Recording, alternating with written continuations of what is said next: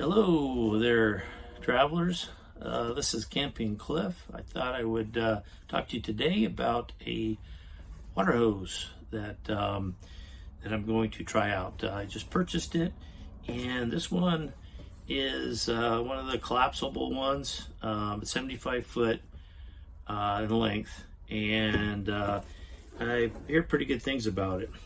So this is the box it comes in right here. And as you can see, it does collapse, so a lot of times you want the extra room in your RV, and it's really nice because the other ones, they kink and they're hard to roll up, and you find them, it seems like, all the time.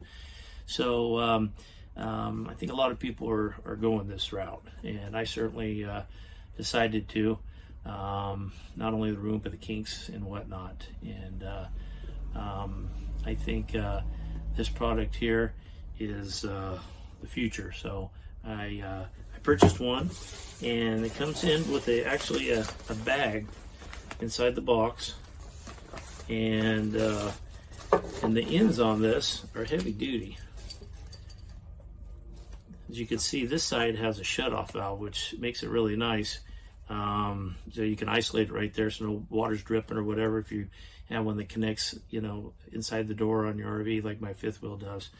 I think it's a really good decision in their part to do it. And as you can see, it's so flexible. This one is colored green and black. And they also threw in this nozzle. So you get a nozzle with it as well. And then you get some washers for it. And it comes with a pamphlet here. Kind of just tells you a little bit about it. And I'm going to put it to the test, so let's see how it works, and I will let you know soon.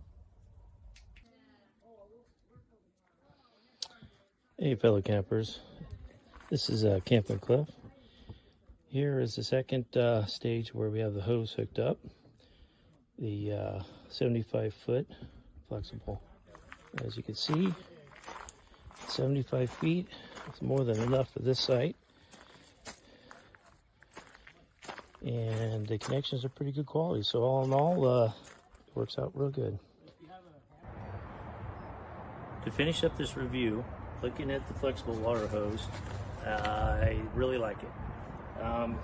You can see here, the size of this hose, your RVer for space, not good. This fits in the bag. And as you can see, the shutoff valve I talked about earlier, I really liked it.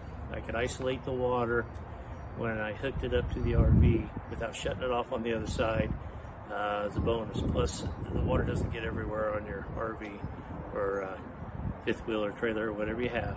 So I like that. This is a 75 foot one. As I discussed before, it does come with a nozzle, and I give it a plus. Actually an A+. Really happy with it, and I'm glad I purchased it and will continue using it. If this is something you campers, or even somebody with a home that uses a garden hose a lot and wants to save some space, I recommend it for that as well. If you'd like to get it, please hit like, check my link below, and subscribe. Happy trails.